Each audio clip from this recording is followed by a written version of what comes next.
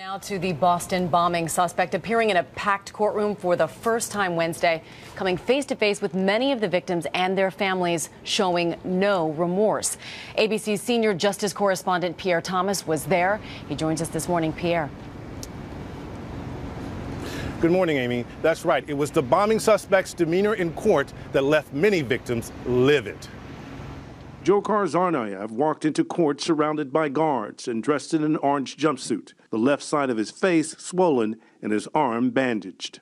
He politely pleaded not guilty to 30 charges, accusing him of killing and wounding 260 by planting 2 bombs at the Boston Marathon. He was remarkably composed for a man potentially facing the death penalty. Some victims said he even appeared to grin. What struck you about his demeanor? That he was smirking and had no care for, I don't know, just, that he just had the audacity to smirk at us is how I took it. Each of Liz Norden's 2 sons lost a leg in the horrific blast.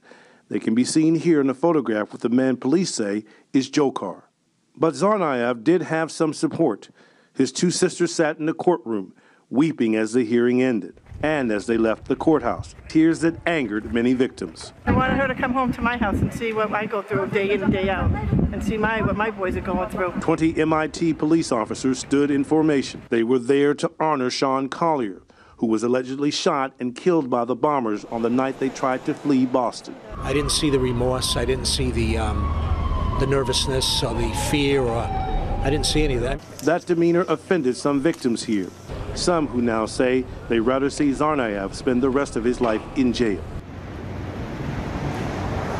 Others want the death penalty. They want this young man to pay with his life. Amy? All right, Pierre Thomas, that is a tough day in court for all involved.